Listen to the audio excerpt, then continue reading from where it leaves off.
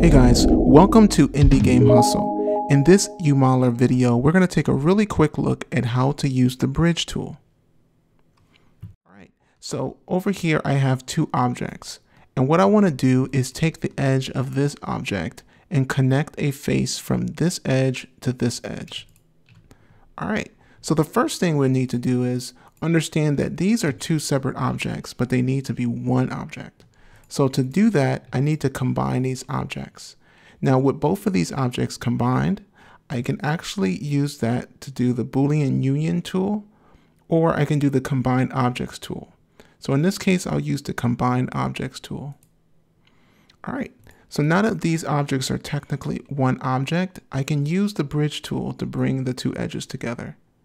So what I'll do is select the edges, and then I'll select this edge, and then I'll select this edge. Now, in the category, you want to go to the add category, and all the way to the right, we're going to see this object, this here, called bridge tool. Click it, and it bridges those two things together. Now, this isn't the only way to use it, so let me show you another way that could be useful. So if you're modeling, and say for instance, I'm going to create a couple of issues for ourselves here.